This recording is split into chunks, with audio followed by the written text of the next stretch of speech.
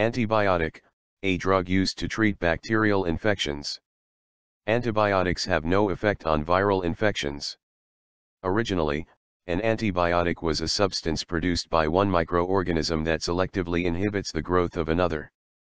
Synthetic antibiotics, usually chemically related to natural antibiotics, have since been produced that accomplish comparable tasks. In 1926, Alexander Fleming discovered penicillin, a substance produced by fungi that appeared able to inhibit bacterial growth. In 1939, Edward Chain and Howard Florey further studied penicillin and later carried out trials of penicillin on humans, with what were deemed fatal bacterial infections. Fleming, Florey and Chain shared the Nobel Prize in 1945 for their work, which ushered in the era of antibiotics.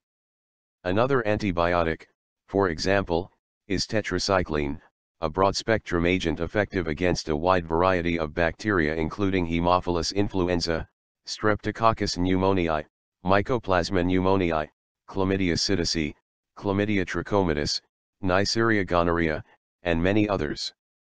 The first drug of the tetracycline family, chlortetracycline, was introduced in 1940.